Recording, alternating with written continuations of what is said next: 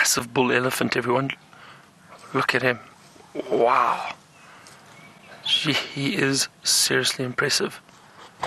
Ooh, a little bit of a shake of the head there. A little bit of a warning. And I could just tell he wasn't aggressive, but he didn't want us to come any closer. So I've stopped a little bit away from them. And there is a whole herd following this big male, which is unusual. But every now and then the big dominant males do meet up with the herds. And what they often do, and what he has done right here, is he has pushed over this little tree, as you can see there, and you see how the younger elephant, the smaller elephant, are coming through to feed on the leaves. So he's basically getting some food for them and saying, the nice leaves are all at the top. Let me push this over for you so you can all feed on it. And this is really, really wonderful.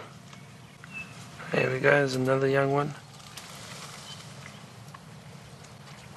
Like I said, I don't want to move too much because he didn't seem aggressive, but I could tell this male didn't want us to come too much closer. Beautiful set of tusks.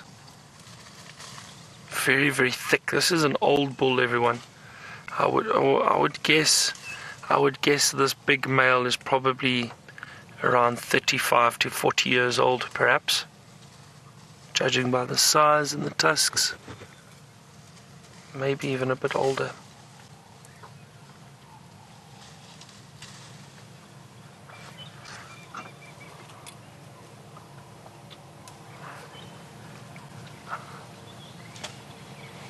Just want to watch him carefully. Like I said, the whole thing with a lot of these big animals and elephant especially, they're generally very relaxed, but you do still have to be very respectful of them.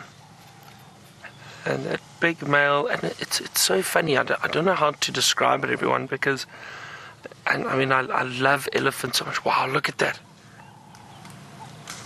He really is incredibly big. This is spectacular. And as I was saying, I don't know what it is. Just listen to the branch weight. Ooh. Gee, just so much power. And just driving up, I saw this elephant, and just the way he stopped and he turned a little bit, I just got a feeling from him that he didn't want us to come any closer.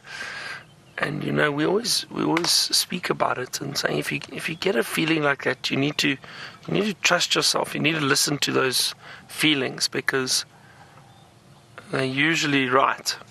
No point in trying to bother the male or try to get too much closer, especially if he's not happy. The rest of the herd seem very relaxed too. You can see there's a young one feeding on those little leaves.